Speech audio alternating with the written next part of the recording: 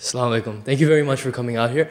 I have a question regarding globalization in terms of the Islamic world specifically. You just previously pointed out that the plausibility of something as a universally accepted and holistically applied document of Sharia in all the Muslim countries is a rather implausible thing at the moment. But do you think in the future, with the advent of a Muslim organization similar to the UN, or the European Union, or an alliance of Muslim states, do you think such an endeavor would be possible then? And my second question would be, and at this particular moment, would you like to elucidate on particularly why a universal application of Sharia is not very possible? Thank you. Well, for one, I'm going to kind of bundle both these questions up together because I think they're interrelated.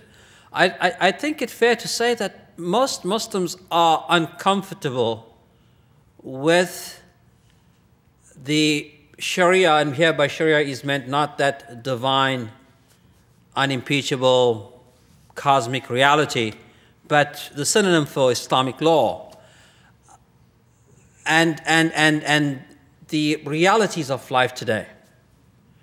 Muslims themselves, whilst not disavowing the significance of Sharia as part of their system of beliefs, find difficulty in embracing the historical renditions of that.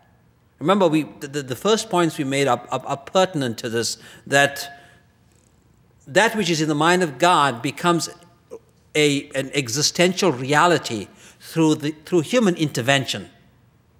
And that human intervention then reduces the significance, the theological significance of the Sharia as well. If something is humanly tainted, then certainly it can be modified. And so there's this process of re-examining the parameters of the Sharia, and it's an ongoing process.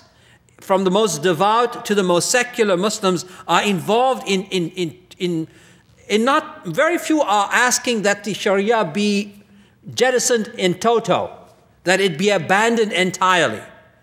Many have come to realize, if not most, that Sharia is as much a part of Muslim culture and Muslim civilization and Muslim history as Christianity is of Western Europe and the United States. And so therefore, when we look at the discussions that go on in this particular country with regard to the role of Christianity, Christian values, it is a discussion that is ongoing. It is highly contentious.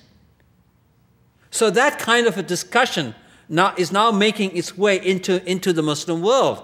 People are asking, are less asking, does the Sharia have a role to play in our society?